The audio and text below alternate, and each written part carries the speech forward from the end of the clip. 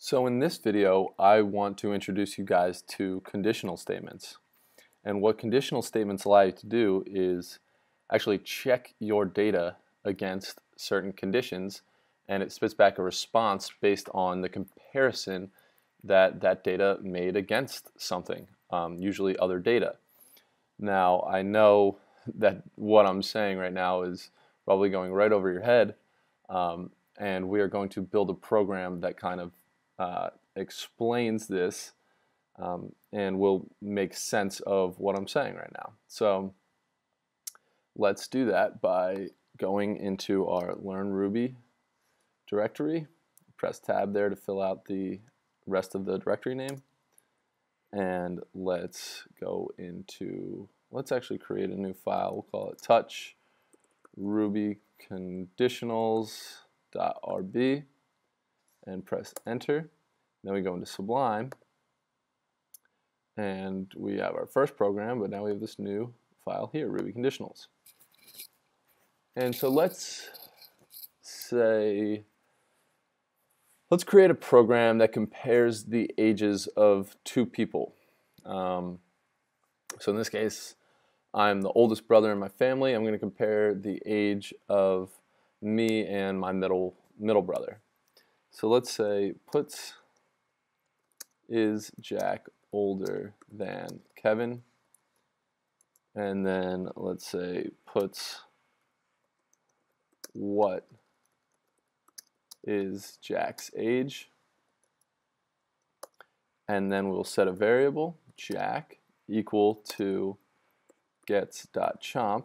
So we're gonna accept user input for Jack. So when our program starts to execute, it will stop here, ask us, and we'll be prompted to enter some input, and then we will have the program continue on, and it will say what is Kevin's age, and we'll set a variable Kevin equal to gets.chomp.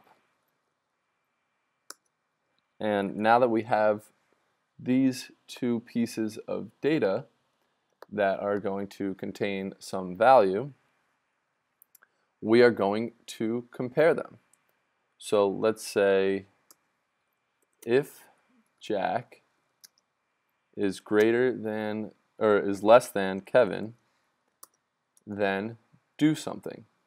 So if this condition is true, do this. Puts Kevin is older than Jack. Else if Jack is older than Kevin, puts Jack is older than Kevin. So first condition, if Jack is less than Kevin, puts Kevin is older than Jack. This condition isn't met. Let's go to the next condition. Else if Jack is greater than Kevin, puts Jack is older than Kevin. And then we can say else puts they are the same age. And then we end that condition. So this last else here says, if neither of these conditions are true, then do this. So if this puts that, if this puts that, if none of these conditions, put this, and then end the conditional statement and continue on to whatever other, whatever other statements might be in here. So if we had puts, that's it. After the condition, then it runs this puts, that's it. But we don't really need to include that in this program.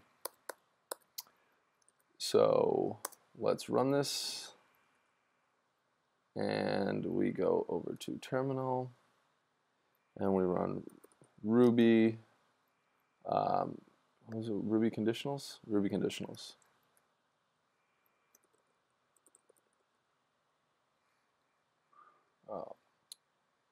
Help if I could spell.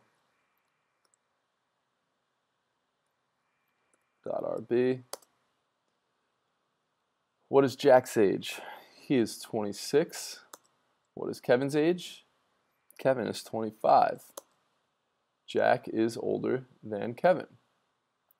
Now let's see what would have happened if we put Jack as being younger than Kevin.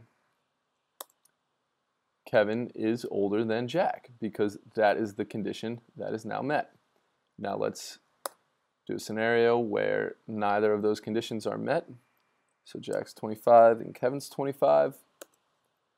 So because Jack is neither less than Kevin nor Jack is greater than Kevin, we then put that to the page. So those are conditional statements. It compares data and makes a decision on what to do if specific conditions are met. And I will see you guys in the next video.